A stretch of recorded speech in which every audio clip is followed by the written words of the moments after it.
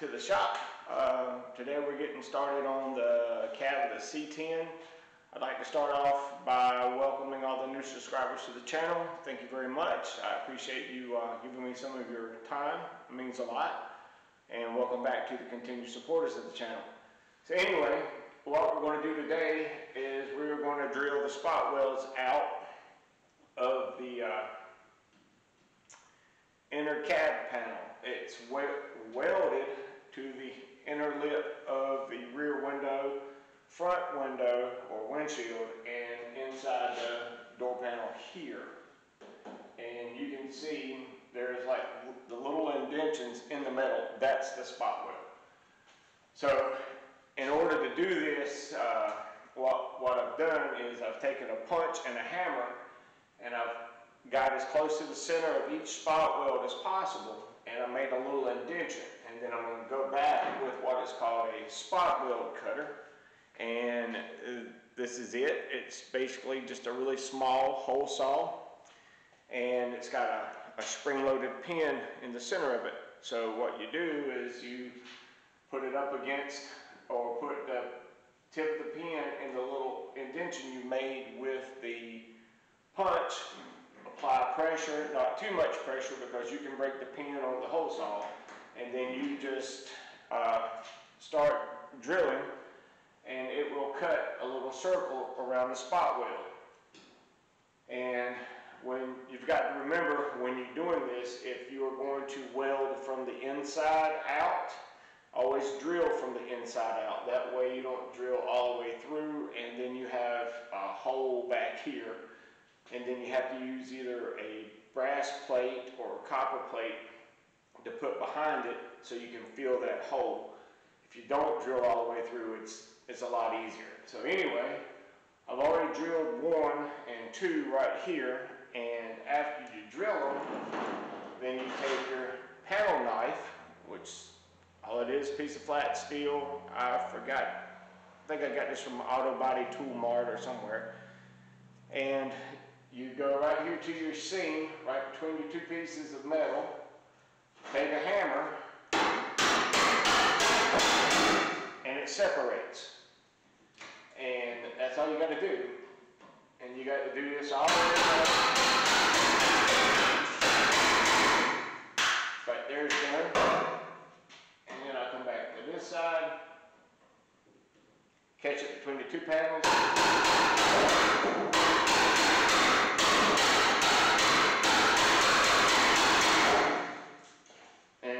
That's all it is to it.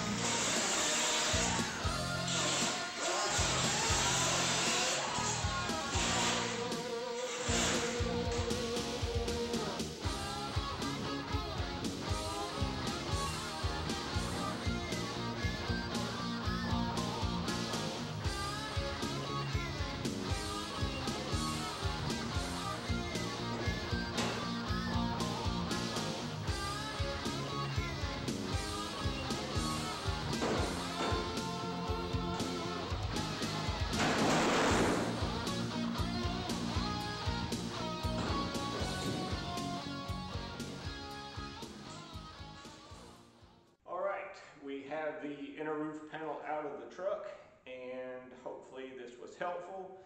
And yes, that was a mouse nest that I pulled out of the right rear cab corner. It's amazing where they get, and I mean they do get everywhere. Tractor torque tubes, trunks of cars, but this is the first one I've ever gotten out of a cab corner, especially up there in the roof panel. So anyway, that's it. Part 2, we will go over how I prep the surface to weld the new panel in, and also how I prep the new panel to be welded in. So, welcome to the new subscribers. Thank you for your subscription. Welcome back to the continued supporters of the channel. And if this is your first time watching and you haven't subscribed yet, please do hit the little button in the corner. That'll help me out. I greatly appreciate your time and your attention. And we'll see you next time for part 2 of the installation of the C10 roof panel. Yeah, there it is. Have a great night from Old Red Tractors, and we'll see you soon.